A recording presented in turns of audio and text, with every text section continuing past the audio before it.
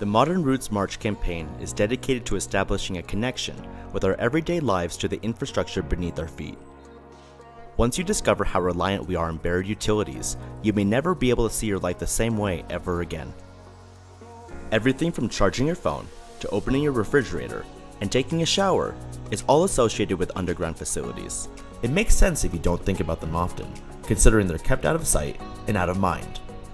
With more than 20 million miles of buried facilities across America, it's incredible to imagine our lives without them. Just like the roots providing nutrients to a tree, buried infrastructure provides the various amenities that facilitate modern life. Buried infrastructure is anything constructed underground regarding electricity, water, gas, oil, sewage, and other substances. These are the modern roots.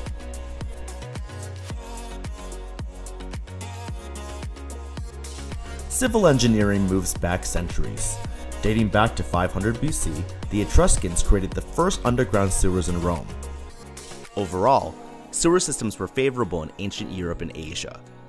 In fact, the Great Bath in Mohenjo-Daro, Pakistan dates back to the 3rd millennium BC.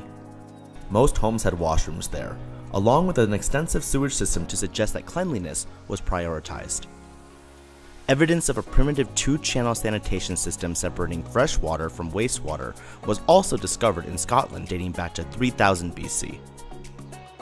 It wouldn't be until the late 1850s that they would be introduced in the United States in Chicago and Brooklyn. By 1880, 598 cities in the United States had water piped to their citizens.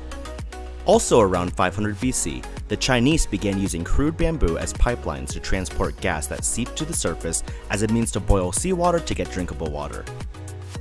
The first commercialized natural gas started in Britain around 1785, which was produced from coal to light homes and streets. In 1816, Baltimore, Maryland became the first city in the United States to light its streets with gas. As early electrical power systems rose in popularity, undergrounding began to increase too. Thomas Edison used undergrounding in his early distribution networks, first being insulated with jute in 1880 and then rubber in 1882.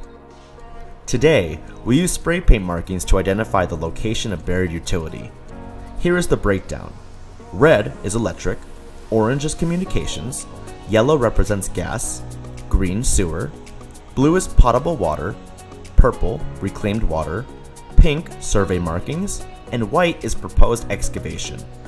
The greatest thing to remember is that whether you're planting a tree, installing a fence, or setting up your mailbox, always call 811 before you dig.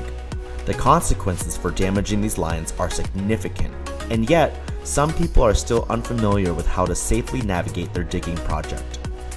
We hope this encourages you to think about modern roots. When you see a tree, you know that its roots are buried below. Now you also know that the same thing applies to your home, office buildings, streetlights, and more.